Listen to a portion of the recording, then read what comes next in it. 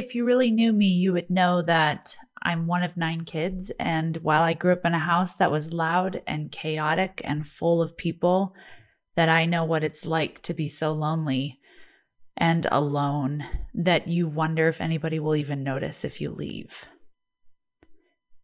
If you really knew me, you would know that I grew up singing and playing instruments, but was consistently told, you won't ever be great at it. You don't have the voice to be a star. You have an okay voice.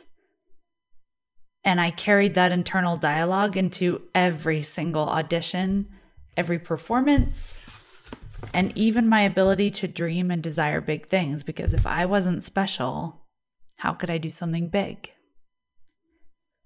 If you really knew me, then you'd know that I started dieting at 15 when I put on 25 pounds after moving across the country and being put into public school for the first time in my life.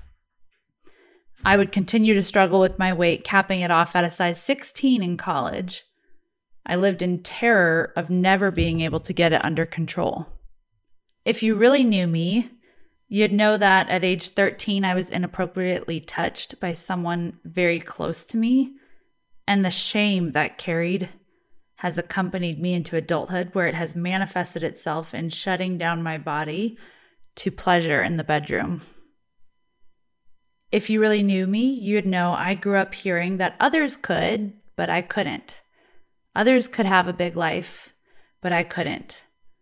Others could have a career or nice things or be rich, but I couldn't, because as a godly Christian woman, I shouldn't want those things or have those things.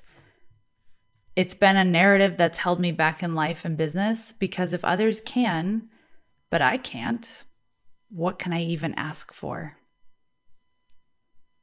I wanted to share this podcast with you guys today because I heard Allison Bird complete some of these sentences. She's the one that taught me this.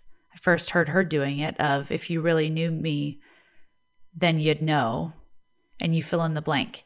And it was so powerful and moving for me when I heard her do that. And I think we can tend to hide out when it comes to our social media, when it comes to our business, when it comes to being relatable, when it comes to showing people that we are like them. And vulnerability and authenticity right now is what people need the most when it comes to social media, when it comes to relationships, when it comes to your business.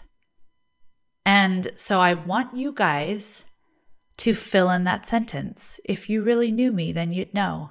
And I want you to take that and journal on it and see what comes up for you and figure out where you've been hiding in your life, where you haven't been letting people in, where you haven't been showing parts of you that you could talk about. I'm not saying we have to take all of this and make social media posts about all of it. No, I probably won't.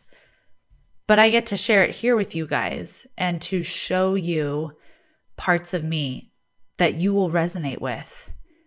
And also parts of me that will make you go, holy crap, if she can do this, I can do it too, right? We have to remind people of where we've come from so they don't just see where we're at.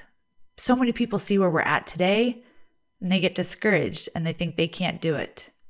Or they see where we're at today and they miss our message because they don't see us as being human or relatable to them. And we always need to be reminding people that we are like them and that if we can do it, they can do it too. I don't care what you're selling people. Your message is still, if I can do it, you can do it too. And that's what today's podcast episode was about. And that's what I want you guys to go do in your life. Take that sentence. If you really knew me, you'd know. And see what comes out for you. Maybe it'll spark some awesome conversation for you and your husband.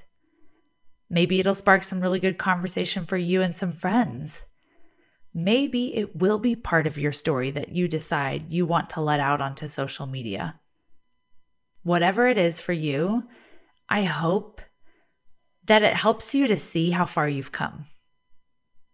I really want you guys to take a minute to look back and see, dang, I have overcome some stuff. I'm a completely different person today. I can look back at all those stories and think, dang, look at what I've done. That is amazing, right? We can take a minute to give ourselves some credit, to give ourselves some love. It can also help us identify some of those passengers on our bus, like I talked about before. Versions of you that have gone through things that you haven't identified yet. You haven't had a conversation with them. You haven't given them the healing that they need. And I would invite you to have a conversation with them. When you realize these versions of you, be like, oh my gosh, I didn't even know that was going to come up for me. Say hi to that passenger. Ask them what they need to hear. You'll know what you need to tell them. Have that conversation. And then decide how you can show up in a way in your business, on social media, where you get to let people see how far you've come and you get to let people see that you are relatable. Take this if you want to and start a social media post with it. If you really knew me, you'd know. And see how many people can resonate. How many people can say, oh my gosh, me too. Because that's what we're all dying for right now, right? People want a me too. They don't want to be alone. They want to know that other people have gone through what they've gone through. When we bring shameful things to the light, that is when healing gets to happen. And right now, this can be your opportunity to bring things to the light that you've never allowed yourself to fully address. So I hope this helps you guys today. Go get real with yourself. Get real with a spouse, a close friend, someone you can talk to.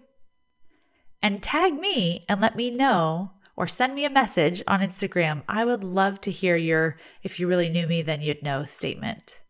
I would love to encourage you and tell you how proud I am of you for getting vulnerable with yourself. Everybody go have a beautiful day. Thanks for listening in.